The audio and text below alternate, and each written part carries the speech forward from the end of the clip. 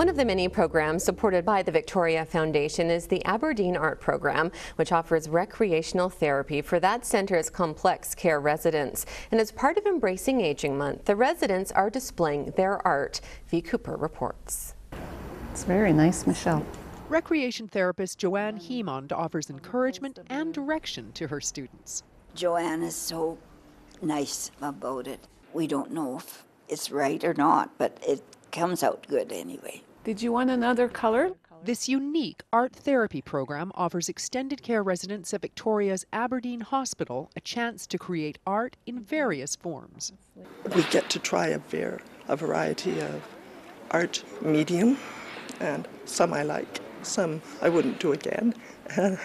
Funded through donations to the Eldercare Foundation, the Aberdeen Art Program is challenging and popular. This year, actually, I've seen a big difference in terms of I don't have to porter residents to the program as much. They come on their own, they come early. We've definitely kind of created a little community. They kind of forget about any discomfort or pain or disability, and they become capable and enthusiastic about their work. Oh, it's therapy. With a pencil holder strapped to his immobile hand, Al McNaught creates remarkably intricate drawings. It's totally different than physio. As physical therapy goes, I have to do things I don't normally. Yeah, it's fun. It's fun. Fun and inspiring, as the art is now on display at Saanach's Cedar Hill Recreation Centre. We celebrate what we've been creating from September to March. It's part of the Embrace Aging Month, so it's called Embrace Aging through the arts and community.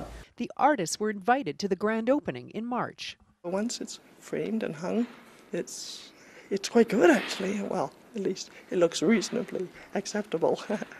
Quite remarkable to see the entirety of it. One piece is okay, but 100 pieces hanging, that's remarkable. It's a case of the whole being much greater than the parts. This third annual Embrace Aging art exhibition is on display till April 13th. This Check program is brought to you in part by Victoria Foundation, connecting people who care with causes that matter.